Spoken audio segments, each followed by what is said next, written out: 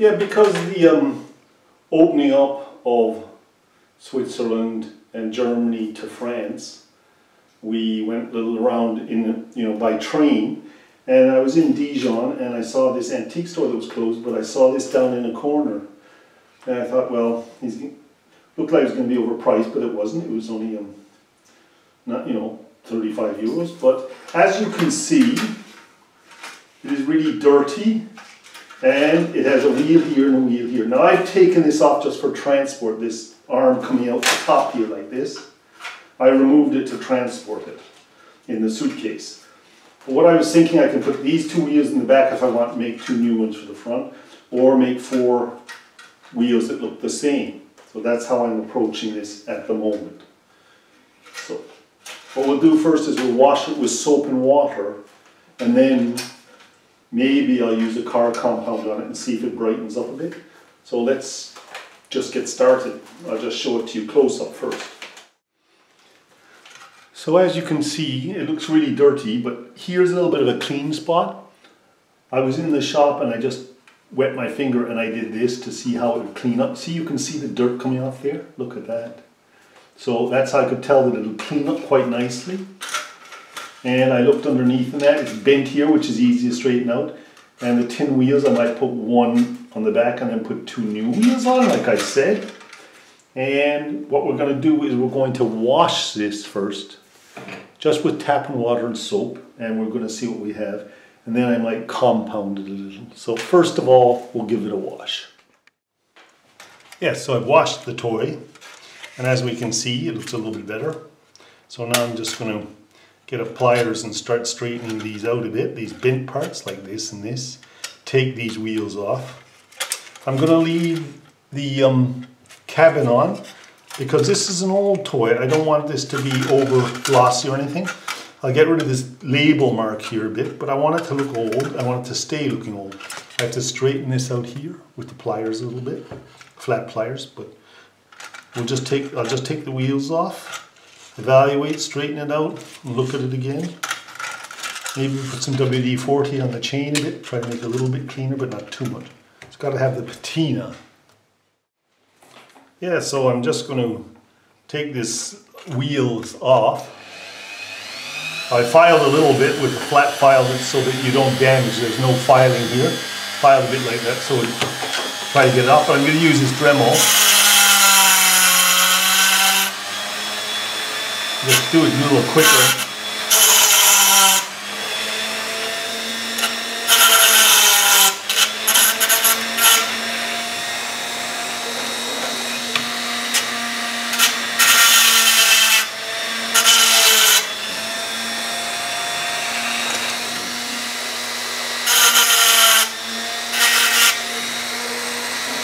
There she goes, and you have the first wheel off.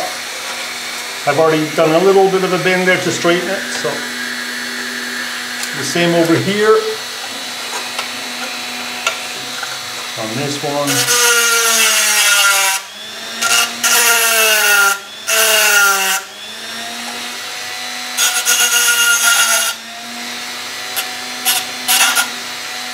Got a little stiff, that axle. There we go. A little collar there or something. There we go. We have the 2 axles off. Now I can straighten this out. So now we can just straighten this up a bit with the flat tires. There's the make here, which I have to look up. Weber, I think it's called. If you get a flat pliers, you get much better results out of the look in the end of how you straighten than anything else, especially when you're trying to straighten something like this. Brings the trim back straight, see? There we go, look, beginning to shape up. Right? That looks pretty good. It's a little bit, that's a little out.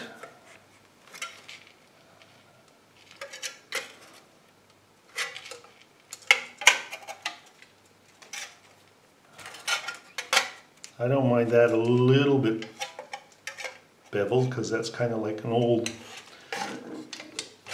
old cranes are like.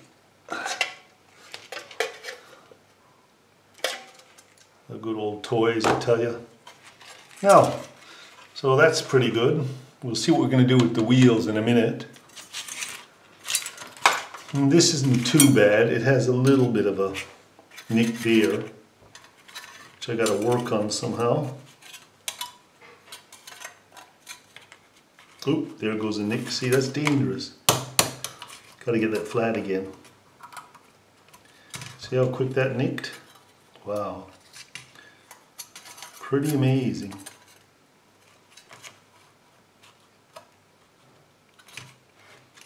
Yeah, it's getting there. It's a little crooked still. Maybe if you just press with your fingers here a bit on these bars. Yeah. I have a little bit of pressing to do there. Pull it out a bit. Getting better. And the front here is a bit strange as well. I'm not too sure what's going on.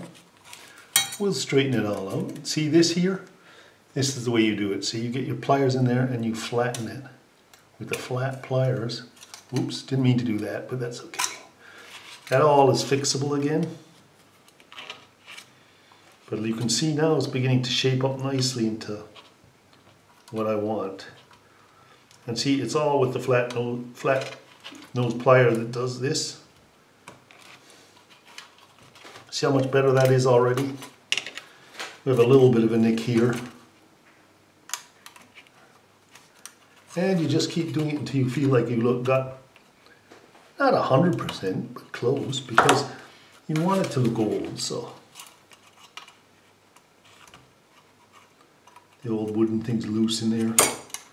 That might have to be redone. I don't know. It's not maybe not worth it because it's so cool. And with a little hammer, my camera will jerk, so I'm gonna just tap this off camera a sec, or like that. There we go, in my hand, so you just don't shake the camera this time like you did last video. Okay, we're already shaping up, and basically that's gonna go on back on here again like this. See? I think I got a little bit of polish on this where this dent mark is with a light car compound, and we'll see what she looks like. Now, I found another problem, and that is to get the crane mounted back on this here, the crane arm. I have a tab here and a tab here, but this tab's missing, so it kind of moves around a bit. So I'm going to solder in with the Velar gun a little tab in here. If you can see that, I'll zoom in a little.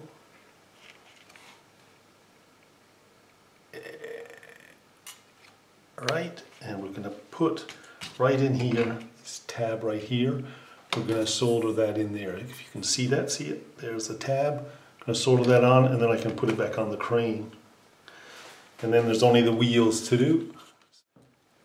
So I used the Velar gun, and basically got to clean off the tin from all paint, and the paint on the tin has to go, and there's sometimes lacquer on the tin when you're using a tin from a biscuit can. So you're better off running a grinder Dremel over it, so it takes the solder really quick. And then a Velar gun here on the side, and it just basically glued it. And if you turn it around, you can hardly notice. I have a little bit of a heat mark there, but in a way it's okay because it's an old machine. And, you know, they're a bit of patina, you know. And we just get rid of that little solder mark there, right? That corner in there. Make that flush, which is pretty good. Now that might polish out yet, we'll see in a while. I'm not too worried about it. I know it's a little bit of marks, but and then this, I have to go out a bit for you viewers to see this. Yes, this goes back in here like this. Isn't that lovely? See? All I gotta do is flip in the tabs in the back here with the screwdriver and put the chain back through. And we'll be on our way. So, because I'm not trying to make this repainted or anything, I have a little burn mark here, but if you see we have a little rust, it does look like patina, so I'm fine with that. Now we have our crane wheel more or less clean, polished, and ready for the chain, which is already connected because I never took it off. And we'll still need a hook somewhere from something, but it's getting there. And what's really nice is all I got to do is the wheels next. And most of it will be finished. See if I can get the chains with the other side there. Oh, there she goes. I think she just runs up there like that. Little primitive thing. Cute, basic. And then when you want it to go up, you just turn your little crank. It's pity it wasn't a little longer. Maybe I'll find some chain for it yet. So, that's where I'm at. The chain, the crank, and then we got to get these wheels back on here. Some of them, so I got to look at my wheels next. Onto the wheels. So let's put this out there to the side for a sec. Just going to clean the shaft a little bit, not too much. Just a little wire brush here.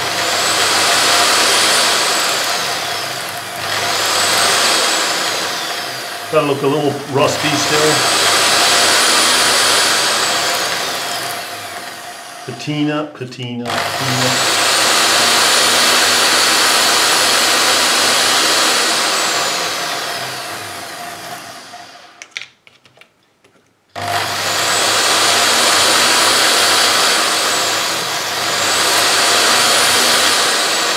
That's pretty good.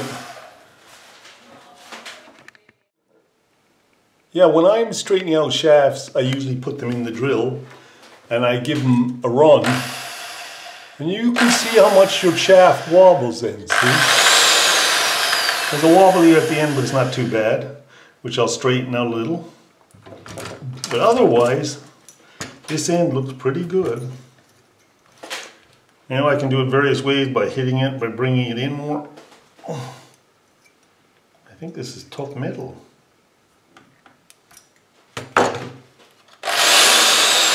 I mean, it's not ever going to go run fast, so that's pretty good. Now if you wanted to make this really clean, this shaft, you could run an emery cloth on it. Now you can see that one's wobbling, see? So it's bent right there at the end. Try to straighten a bit more. I'm happy with that. See, you can take an emery and you can run it along your drill as well. And you'll get a bit more clean. And you can actually use higher grit sandpaper or lower grit sandpaper and make it real shiny, which I don't want to do. So that's how I straighten my shafts, right? One and next. There's very little wobble in these.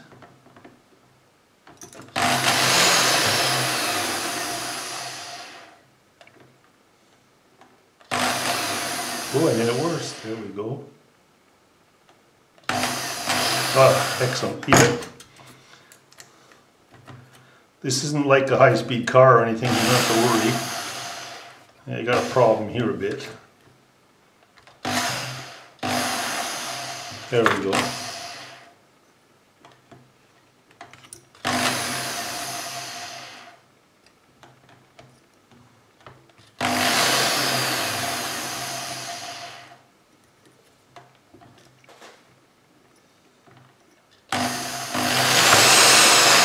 That's pretty good. That's good enough to make the wheels go round. So that's how I straighten my shafts. Now we could actually put two of these wheels in the back, right? Right? I still got to clean the wheels.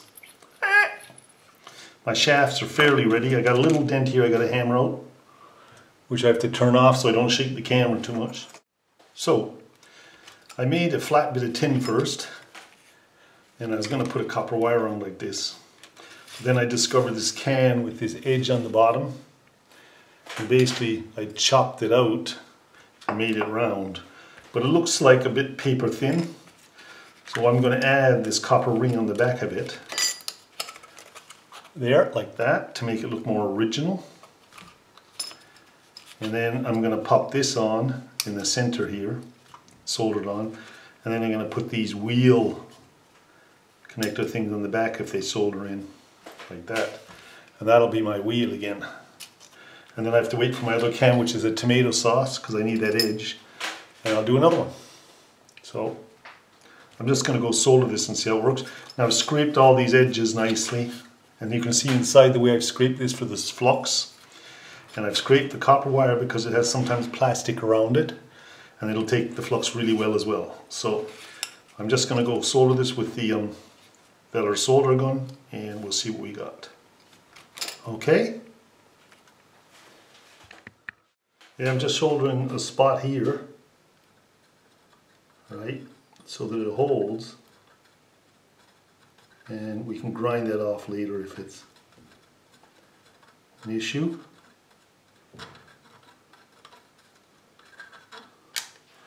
Isn't that lovely? So I should be able to take this off, and we'll do another spot here somewhere. I have to join the copper wire as well. Might be a good idea right now. Now I usually stick this in the flux. It's not. Make sure you have a fan on to get rid of the smoke. I might have to turn one on in a minute. I'm just doing this because of the video.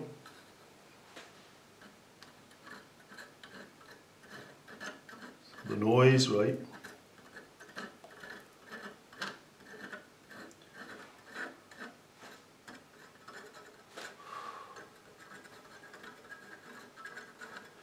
As you can see, it's taking nicely.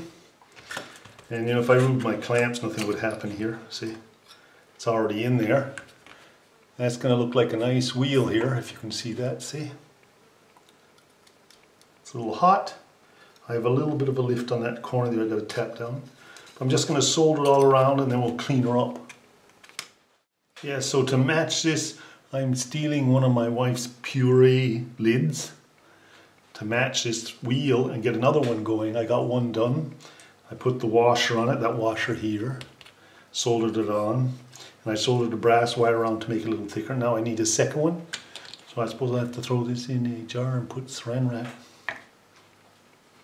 Yeek. Oh well, we'll carry on. It'll work.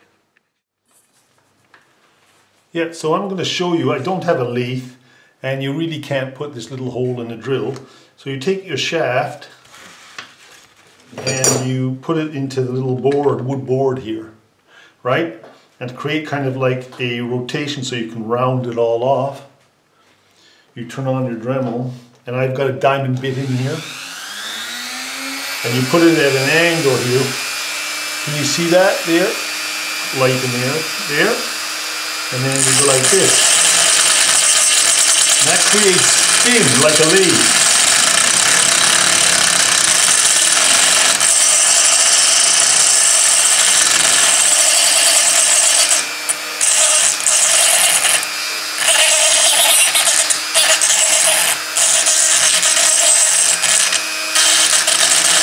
Got to get it at the right angle, and there she goes.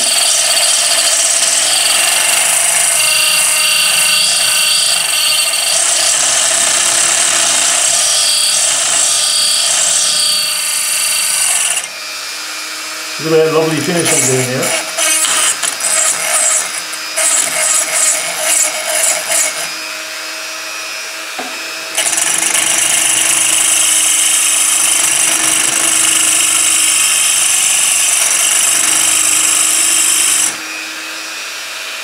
See how nice that's going? That's because you're putting this at like a drive shaft on this and creating this wheel to spin, and you're getting these diamond patterns in it, but you're also getting the wheel nice and round to the center point. I think I'm pretty good like that. I don't want it to look too new, you know. Time for a tea break. Yeah, so when I'm all done, it's going to look like this. Right? That goes on there. There. Now these don't need spacers, but these need the spacers back in because this is a little bit not as wide. It's going to look lovely. Now all I do, I'm going to leave these up because I need to paint them. All I do is take a vice grip with a flat smooth surface and do exactly what they did and crimp it back in. So I crimped the end of the shaft, if you can see that, back the way it was, without the metal I filed off, I suppose you could say.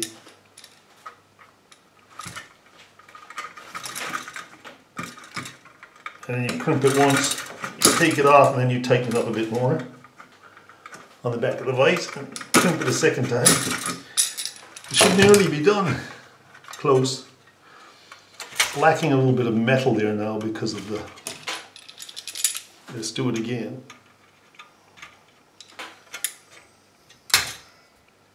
Now loosen off. Tighten up a bit more. Loosen off. It's not going to come off. I mean, it's not going to come off, and it's really all about show in the end. So I have my front wheels on, and now I need to paint my back wheels, and we'll have a crane that looks pretty good. All I need is a hook.